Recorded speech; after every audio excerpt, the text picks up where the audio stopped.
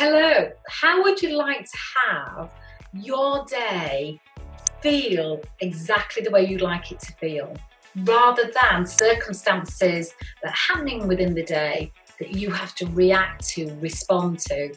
So I want you to think about in the morning when you're getting ready for the day and you're choosing your garments for the day and you're thinking about what you've got on that day, you know, the meetings that you've got on, the sales appointments that you've got on, the negotiations you've got on, and you will be picking the garments to wear that are going to present you in the most best light and congruently with the outcomes that you want, but also make you feel strong and empowered and your most confident version of you.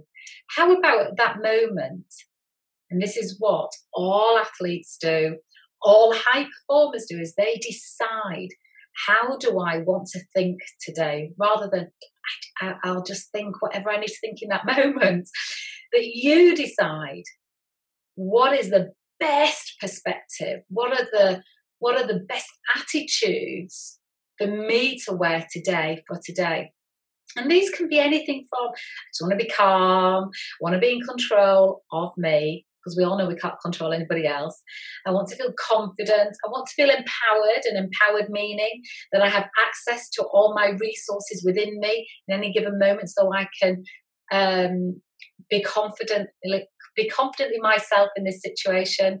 I want to feel strong. I want to feel inspirational. I want to have an attitude of curiosity. I want to make sure I learn from today. So you can, of course, pick more than one attitude, more than one perspective that supports your day.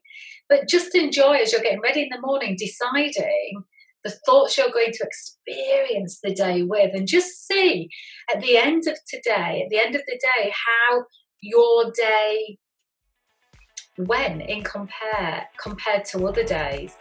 And we all know we can't control the things that happen to us, but we sure can control how we approach them.